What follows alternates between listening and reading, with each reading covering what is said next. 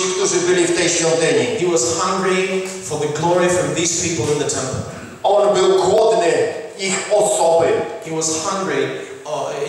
He wanted and desired them. Oni nie powinni tam siedzieć, tylko wyjść do niego na ulicę. They were not supposed to be in the temple, but go out into the street to celebrate him. Oni powinni zdjąć swoje ładne ubrania i rzucić pod kopyta jego osła. They were supposed to just leave the temple, take their clothes, their robes off, and lay it on the ground. Oni nie powinni odprawiać swoich modłów. They were not to have this festivity back then. Tylko machać tymi gałęziami na ulicy. But start waving these branches. Ale to było takie niereligijne. But that was so not religious. To było takie nieładne. It was so not good for them. To w ogóle psuło cały urok. It would kind of spoil the festivity, the feast that they were having. Ale właśnie tego Jezus był głodny. But that's what Jesus was after. Bóg potrafi być głodny. God really is hungry. Ja czasami rozmawiam z ludźmi i mówię tak. Czemu ty się nie cieszysz? And I sometimes talk to people and I ask them, why aren't you happy? A ten człowiek do mnie mówi, tak się cieszę wewnątrz. And he says, or she says to me, oh, I'm having joy, but on the inside. Jak mówię, się cieszysz wewnątrz? How can you be joyful on the inside? Jesteś brzuchomówcą? Yeah, I don't know the word in English for that one. Sorry. Człowiek jest jednolity. Yeah, so because we are one, we can't just have something on the inside and not manifesting it. Co wewnątrz, to na zewnątrz. What happens on the inside should happen on the outside. Oto prawda o człowieku. This is the truth about a man. Reszta jest hipokryzją. Everything else is hypocrisy. Nie można być załamanym jak stary dach. You cannot be, destroyed like an old roof. I mówić, jestem szczęśliwy. And just say, oh, I'm so happy. Bo to nieprawda. It's not true. Nie można trząść się z zimna. You can't be shaking, when you're cold. I mówić, jest mi ciepło tak w środku. And keep saying, oh, I'm hot on the inside. Jezus jest głodny naszej szczerości. Because God is after our honesty. Jezus jest głodny prawdy w nas. He wants the truth. Jezus jest głodny prawdziwego zaangażowania w nasze nowe narodzenie. He really wants us to get engaged into this thing called being born again. I Jezus jest tego głodny. He is after that. I On wychodzi. And he comes out. I widzi te drzewo figowe naszego życia. And he sees this fig tree, which represents, let's say, our lives. I widzi piękne liście. He sees beautiful branches. I piękny pień. And a beautiful stem. I obrobioną trawkę dookoła. And he sees the grass around it. I podchodzi i mówi, zjem coś. And he says, I'm going to come and eat something. Odbiorę sobie trochę mojej chwały. I'm going to take a little bit of glory for myself. No, ale tam nie ma fig. But there is no fruit on it. Tam nie ma owocu. There are no figs. I teraz ktoś mówi, And someone says, wiesz, ja taki mały owoc wydaję. people say, oh, I bet, but very small fruit in my life. Ale tam nawet nie ma małego owocu. But there's not even a small fruit. Jego nie widać. You can't see it. A ktoś mówi, ja mam tak wewnątrz ten owoc. Others say, oh, the fruit is on the inside. You can't really see it, but it's there on the inside. Wiecie co? Ja wiem, że wszystkie owoce każdego drzewa I know that every fruit, every tree, zawsze najpierw są wewnątrz drzewa. they're always on the inside of the tree. That's true. Ale jak ja chcę zjeść jabłko, But if I want to eat an apple, to nie wgryzam się w pień jabłoni. I don't bite myself into the bark, of the tree. Bo teoretycznie tam jest owoc. Because yes, theoretically the fruit is in it. Ja chcę zjeść owoc, który jest na zewnątrz. I want to get the fruit that would be on the outside. To mi da satysfakcję. That will bring satisfaction to me. Ja nie będę sobie myślał, I'm not going to think, ugryzę kawał tej kory. I'm just going to bite off the piece of the bark. Zjem te liście. And I'm going to eat the leaves. I będę mówił, And then I would say, że się najadłem jabłek. I have had some great apples today. Ja byłbym hipokrytą. That would be hypocrisy. I Bóg nie jest hipokrytą. God's not a hypocrite. On chciał owocu. He wanted the fruit. A ktoś powie, ale to nie była pora na figi. Yeah, but some people say, well, that was not the season for figs. I coś ci teraz powiem bardzo ważnego. Let me share something there with you. Od kiedy narodziłeś się na nowo, Since you were born again, nie ma takiego czegoś, there is no such thing. że jest niepora w twoim życiu. There's a time called no season in my life. Ludzie czytają Stary Testament People read the Old Testament i mówią tak, są czasy i pory. and they say, there are times and seasons. A ja mówię do nich, wykonało się. And I keep telling them, it is finished. Oni do mnie mówią, wiesz, to nie jest jeszcze mój czas. You know, people say, it's not my time yet. A ja mówię do nich, a Jezus powiedział na krzyżu, wykonało się. But Jesus said on the cross, it is finished. Od kiedy narodziłeś się na nowo? Since you were born again, To Ty jesteś Panem czas i pór. you command the times and seasons of your life. A nie czasy i pory panują nad Tobą. And not the other way around. Nie jesteś już naturalny. You're not moving in the natural. Te drzewo było naturalnie This tree naturally nieowocujące. was not bearing fruit. Ale Jezus, który jest Panem tego drzewa, But Jesus, who is the Lord over this tree, stanął przed nim stood before it, i to drzewo mogło śmiało wydać owoce. and this tree would probably spring forth some fruit. A wiecie, czemu nie wydało? And you know why it didn't? Bo mu się nie chciało. Because it didn't want to. Po prostu. Simple as Wiecie, that. Bóg You see, God nie jest naturalny. doesn't move in the natural. On nie przychodzi do nas i nie mówi tak. And He doesn't just come to us and say, Chciałbym poczekać 30 lat, oh yeah, let's just wait 30 more years, yeah, aż zaczniesz mi służyć. until you start serving me, yeah? Dojrzej sobie. Yeah, just grow, just mature. Powiem ci coś. I'm going to tell you something. Zestarzejesz się i umrzesz. You'll grow old and die. Po prostu. Simple as that. A potem pójdziesz sobie do nieba. Then yes, you will go to heaven, Bo niebo masz załatwione. because heaven is kind of a done deal. Wiecie, my możemy zrobić z naszym życiem co chcemy. Yeah, we can do whatever we want with our lives. Absolutnie co chcemy. Absolutely whatever we want. Od kiedy Jezus został naszym Panem, Since Jesus became the Lord of our lives, możemy robić w Jego imieniu co chcemy. in His name we can do all. Wiecie na przykład, co ja postanowiłem zrobić w swoim życiu? You know what I decided to do in my life? Ja postanowiłem, że przyprowadzę do Jezusa miliony ludzi. I decided, or I committed myself to bringing millions of people to know the Lord. Takie zrobiłem postanowienie ja. This is the commitment I made. Postanowiłem, I decided że uzdrowię mnóstwo ludzi w imieniu Jezusa. that I want to heal many people in the name of Jesus. Bo ja nienawidzę chorób. Because I hate sickness. Ja nie jestem zadowolony, jak ludzie umierają na raka. I'm not happy with people dying of cancer. Ja nie jestem szczęśliwy, jak ludzie jeżdżą na wózkach. I'm not happy to see people on wheelchairs. W ogóle mnie to nie kręci. You know, it doesn't really make me happy. Ja mam zdrową psychikę. I'm sane, Nie lubię złych rzeczy. but I don't like evil things to Ja continue. nienawidzę złych I rzeczy. really hate evil things. I w mojej Biblii jest napisane, And in my Bible it is written że bojaźń Boża that the fear of God to znaczy nienawiść do zła. means hating evil. A więc ja się boję Boga.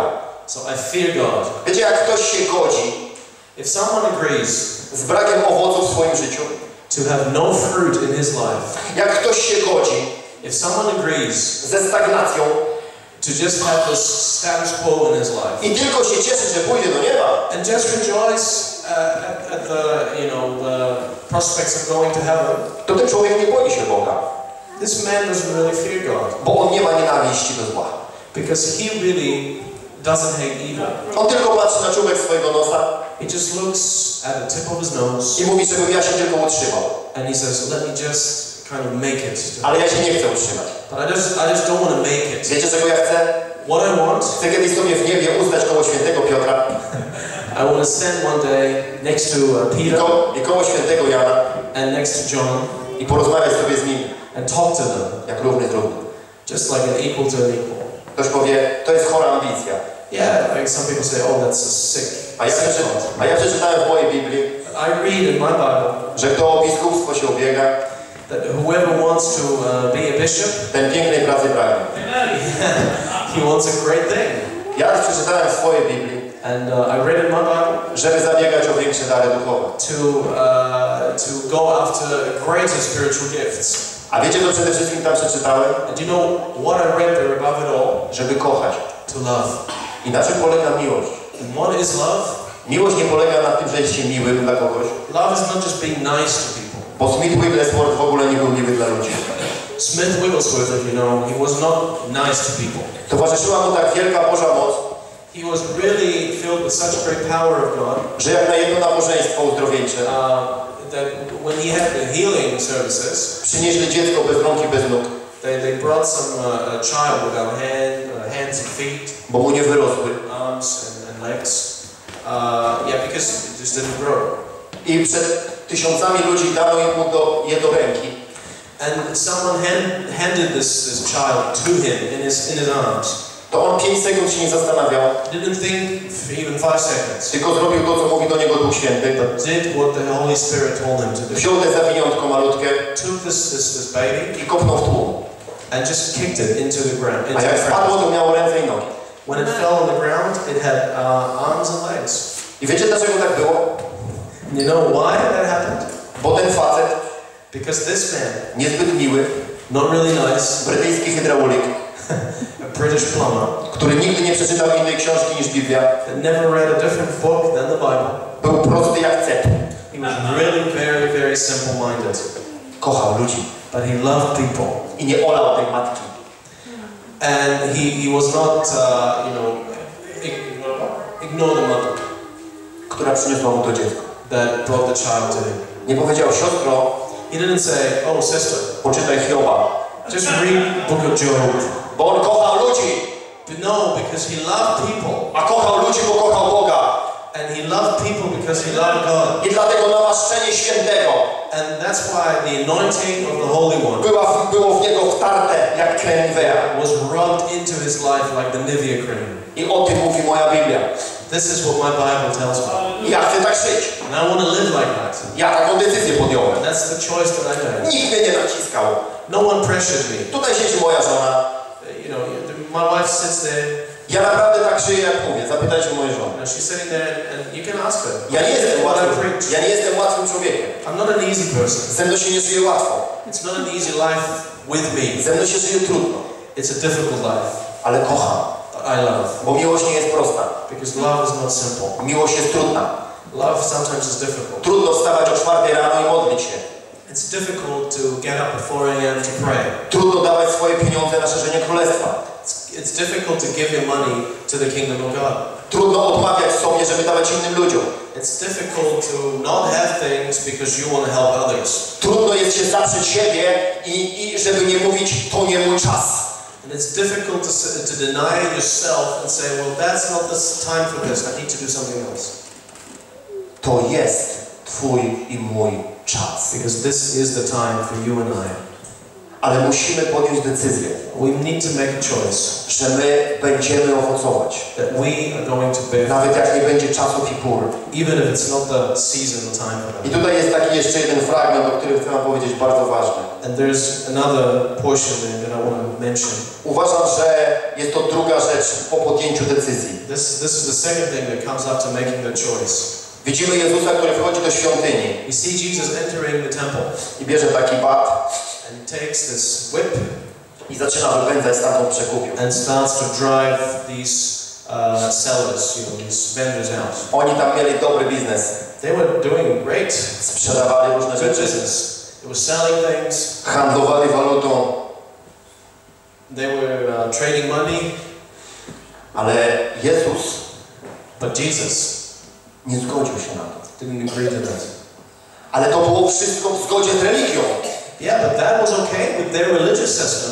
ale nie z sercem Boga. But that was not according to God's heart. I Jezus nie przyszedł i powiedział, przepraszam bardzo, And Jesus didn't just come in and say, excuse me, czy zechcielibyście Państwo opuścić to miejsce? would you be so kind as to leave this place? On nie był grzeczny.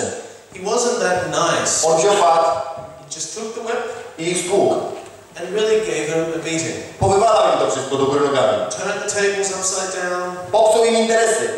He spoiled their business. Życie im popsuł. He spoiled their lives. Bóg God przychodzi, żeby popsuć życie człowiekowi. comes sometimes to spoil people's lives. On chce ustanowić w twoim życiu nowe rzeczy. Because He wants to bring new things. Nowe rzeczy. New things into your life. On chce, żeby to była prawdziwa świątynia. He wants your temple to be wholly devoted to Him. Naszym powołaniem jest być świątynią Boga. It is our calling to become the temple. A to nie oznacza tylko być porządnym człowiekiem. It doesn't just mean to be a good person. Ja nieraz rozmawiam z ludźmi. Sometimes I talk to people. Jak ktoś w zborze się nachla wódki, And you know, sometimes when people get really drunk, to jest straszna tragedia. You know, they're Christian. Mówi się pijak. And the, you know, people say, well, he's a drunk. Ale jak po nabożeństwie wszyscy idą na agapę, but when people go and have this love feast, let's say after this, you know, the service, i jakaś siostra zeżre kilogram ciastek, you know, this, I mean, you know, the time when you have some cookies or coffee, and one sister eats 1 kilo, let's say, of biscuits or cookies. To się nie mówi, że ona jest obżarczuchem. No one says, oh, she's a glutton. A w mojej Biblii But in my Bible, obżarstwo jest gorsze niż opilstwo. yeah, I mean, it's the same kind of sin. Taki jest Bóg. Overeating, overdrinking. On jest inny. He's a different God. On mówi, musisz być szczery. He says, you need to be Musisz być prawdziwy. You need to be true. Musisz się ogołocić You need to rid yourself i przyjąć moje namaszczenie. of yourself and receive my anointing. I będziesz zwyciężał. And you will be victorious. To nie będzie łatwa droga. It's not going to be an easy, Ale będziesz zwyciężał. You will be victorious. I diabeł nie będzie w twoim życiu nic działał. And the devil will no longer be, you know, doing his will. Jesteśmy świątynią. We are the temple. Mamy mieć życie modlitewne. We are to lead a prayerful life. Życie modlitewne to nie oznacza, że się pomodlę. It doesn't just mean to say prayer. Że uklęknę i się pomodlę. I will kneel and pray. To nie o to chodzi. That's not what it is. In fact. To jest cały stan życia. That's the whole kind of condition of your life. Cały czas. All the time. Kiedy idziesz do toalety. When you go to the bathroom. I kiedy idziesz spać. And when you go to bed. Kiedy jesz. When you eat. I kiedy kupujesz sobie jakąś rzecz. Or when you go and buy yourself something. Każdy grosz musi być poddany Bogu. Every penny you have needs to be każda minuta życia. Every minute of your life. Bóg mówi, God says, zbuduj mi świątynię. Build a temple. Jesteś do tego powołany. This is your calling. Moi drodzy, dear friends, mamy być namaszczonymi ludźmi. We are to be anointed people. Żeby to namaszczenie można było przyjmować. For you to be able to receive this anointing. Musimy poddać zupełnie Bogu nasze życie. You need to surrender your life. Wielokrotnie pozwolić, and to allow yourself, aby stała się rewolucja. To get this revolution in your life. Bo ten świat na to czeka. The world waits on such people. Ten świat nie czeka na spokojnych chrześcijan. He's not waiting for calm Christians. Którzy się nie będą wtrącać w ich życie. We're not gonna, you know, interfere into people's lives. Ja się ciągle wtrącam w czyjeś życie. I keep on interfering. Już mają mnie serdecznie dosyć u nas. Some people are really sick and tired of wierzący i niewierzący. Believers and non-believers. Mówią, ty jesteś wszędzie. They say to me, you're everywhere. Ty wszędzie wsadzasz swoje ręce. You know, you poke your nose into everybody else's business. A ja mówię, chwała Bogu. And I say, yeah, praise God. Mówią, ty jesteś bezczelny. They say to me, you are malicious. Ostatnio w jednej szkole głosiłem. I was preaching in one school, or I mean talking to the school. I u nas w Polsce nie wolno głosić Ewangelii w szkołach. And they say to us, you are not allowed to preach the gospel in schools. Ale ja się tym nie przejmuję. But I really don't care. I głoszę Ewangelię. And I do it anyway. I wzywam ludzi do nawrócenia. And I call on people to give their lives to the Lord. I wyszło kilkoro młodych ludzi, żeby oddać życie Jezusowi w tej klasie. At that particular school, you know, a few of the students came forward to pray for prayer. I siedziała taka inna dziewczyna. And there was another girl sitting there. I ona powiedziała, and she said, to znaczy, że jak ja nie oddałam życia Jezusowi, to jestem gorsza? And she said, if I didn't give my life to Christ, am I worse? Ja mówię, nie jesteś gorsza. And I said, no, you're not worse. Jesteś inteligentna. You're intelligent. Ładna i sympatyczna. Pretty and nice. I martwa. But dead. I ona mówiła, Pan jest arogancki i bezczelny. And she said to me, you are mean and arrogant. Ja mówię, chwała Bogu Najwyższemu. And I said, praise to God Almighty. To znaczy, że jestem podobny do Jezusa. Then I'm kind of like Jesus. Jezus taki był. He was like that. To nie jest miły Jezusik. He's not just a nice little Jesus. To nie jest miła Bozia. He's not. It's not just a nice kind of God. To jest mądry, He's an intelligent, kochający, loving, prawdziwy i szczery Bóg. true and loving God. I On chce, And He wants żebyśmy brali od Niego wszystko. to take everything that He has available. Abyśmy byli Jego prawdziwymi przedstawicielami na tej ziemi. We would be true representatives of Him on earth. Żeby się wszystko przed nami uginało. That all knee would bow. A nawet jeśli przyjdzie nam. And even if we are to face cierpieć albo umrzeć, suffering or even death for His name, to też możemy zrobić to godnie i pełni mocy. We can do it full of the power of God. Dlatego chciałem was dzisiaj, kochani, z tym zostawić. So I want to leave you with this i zachęcić and encourage you do przyjmowania od Boga Jego namaszczenia, to receive the anointing of God, do pielęgnowania tej świątyni, to really look after this temple, do odbudowy życia modlitewnego, to rebuild your prayer life, do porzucenia zbędnych doktryn, to abandon these unfruitful doctrines, a przyjęcia życia. and receiving the life that He has. Musimy przyjmować życie. We need to receive life on this, Przebywając z Bogiem, being with God, poznając Go coraz lepiej getting to know Him better, i nie chodząc na żadne kompromisy. and not compromising. Wierzmy Słowu. Believe the word. Pomódlmy się, proszę. Let's pray.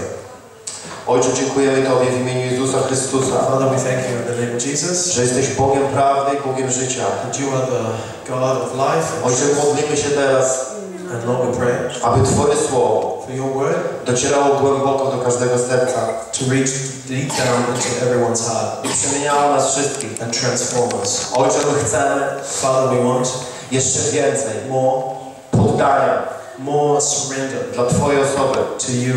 Chcemy być pełni Twojego Świętego Ducha. We want to be filled with your Holy Spirit. Dlatego poddajemy Ci kolejne tereny. So we surrendered the areas of our life.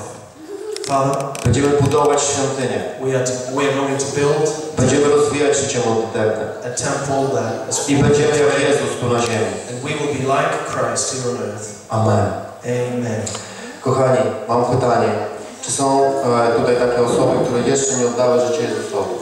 My friends here, I'm going to ask you a question. Is there anyone here who hasn't surrendered his life to the Lord? Jeżeli jeszcze nie oddały życie Jezusowi, to jest ten czas dzisiaj. If you haven't given your life to Jesus, this is the time. Jeżeli nie masz pewności zbawienia, nie wiesz, if you don't have the assurance of salvation, nie wiesz, czy po śmierci pójdziesz do nieba, if you're going to heaven when you die, masz jakieś wątpliwości, if you have doubts, chcę, żeby dziś oddał życie Jezusowi. I want you to take this opportunity and surrender your life to the Lord. On umarł za Twoje grzechy, He died for your sins. On wstał z martwych w ciele, He was raised from the dead, On przebaczył Ci and He forgave you. i On dzisiaj czeka And He's waiting na Twoją decyzję on your decision przyjęcia to accept tej niezasłużonej ofiary. this unmerited favor. Jeżeli ktoś z Was nie ma pewności zbawienia, If there's anyone here who's not sure, chciałbym, żebyś podniósł rękę i ja chcę się z Tobą I pomodlić. would like you to signal it to me by raising your hand so I can pray for you. Drugą rzeczą jest to, moi drodzy, The second thing is, że Bóg chce, God wants abyśmy żyli pełnią życia tutaj na ziemi. us to enjoy the fullness of life that He has for us here. Tam na krzyżu Golgoty, There, back on the cross of Calvary, na Jezusa Chrystusa, on Jesus Christ, spadły wszystkie Twoje choroby, were laid all of the sickness, niemoce, infirmities, nieszczęścia, misfortunes, tragedie, tragedies, całe odrzucenie, full rejection, cała bieda all of the poverty, i wszelkie zniewolenie. and all bondages. Jeżeli z czymkolwiek się dzisiaj borykasz, If you struggle with anything, w jakiejkolwiek dziedzinie, in any area of your life, chciałbym, żebyśmy mogli się modlić o to. I would also like us to pray for you. Bóg Ci chce dać wolność. God wants to bring you freedom. Doświadczamy tego, We experience it. jak ludzie są uzdrawiani ze śmiertelnych chorób, We experience people being healed of terminal diseases, uwalniani set free od wszelkich zniewoleń, from all kinds of bondages, chorób psychicznych, mental illnesses, nałogów. addictions. Jeżeli cokolwiek jest w Twoim życiu If there's anything in your life i chcesz wziąć swoją wolność, and you want to receive freedom, chciałbym, żebyśmy się mogli modlić teraz. I would like us to pray for you. Zagramy jakąś piosenkę jedną. We're going to pray.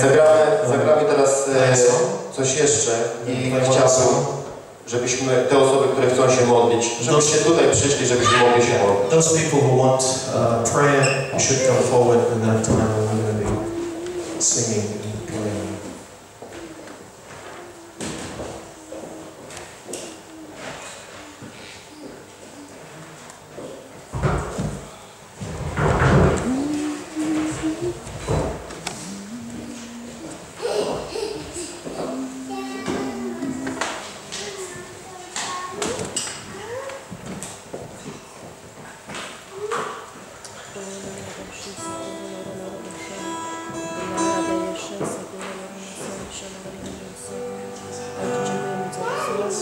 Dziękujemy Ci, że Ty nas poszerzysz, Panie, że dajesz nam swoje słowa, uczysz nas kierujesz, że po prostu ścieżki nasze uczniemy, Jezus, zawyższam Cię, daję Ci chwałę, cześć, Boże. Uwielbiam Cię, święty Pan, Panie, jesteś święty i wszechmogący. When I stand before your throne, dressed in glory, now my own, what a joy to sing off on that day. No more tears, no broken dreams, forgotten is the minor key. Everything I said was meant to be. We will worship.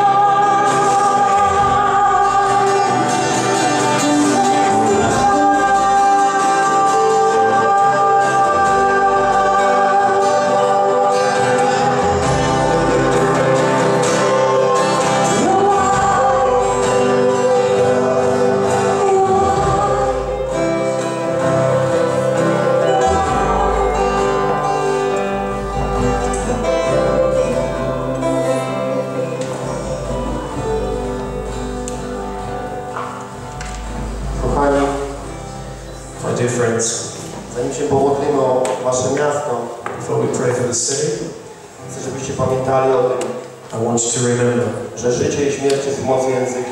that life and death is in the power of the tongue. Cokolwiek dzisiaj przyjąłeś od Boga, Whatever you receive today from God, to stań na straży guard it. i kiedykolwiek przyjdzie diabeł Whenever the devil comes i będzie chciał ci coś odebrać and would like to rob you of it, ze sfery ducha, duszy czy ciała, from your spirit and soul and your body, pamiętaj, że twój język jest jak broń. remember that your tongue is like a weapon. Ogłaszaj Bożą prawdę. Declare the truth, the word of God, Właśnie do tej dziedziny życia. to that area of life.